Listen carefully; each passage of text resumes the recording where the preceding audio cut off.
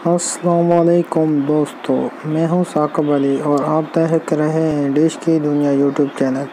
मैं आपको 3510 के इस रिसीवर में सॉफ्टवेयर करने का तरीका बताऊंगा। 3510C है ये रिसीवर और इसके आखिर में जो इसका हार्डवेयर वर्जन है वो 001 है।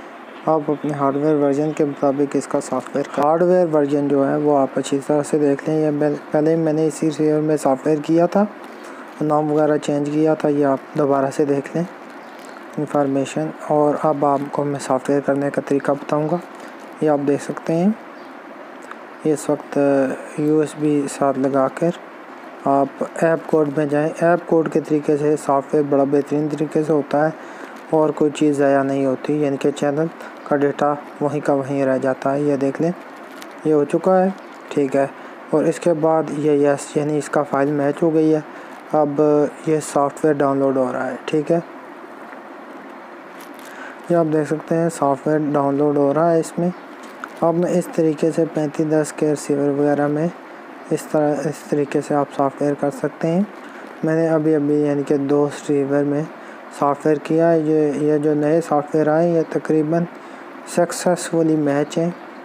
कोई इनमें से बहुत कम ही मॉडल होंगे जो मैच ना हो। ये इस वक्त ये रिसीवर मेरा ऑफ़ हो गया है, ये थोड़ी देर में ऑन होता है तो आपको स्क्रीन पर शो हो जाएगा कि ये नया सॉफ्टवेयर हुआ है या नहीं हुआ।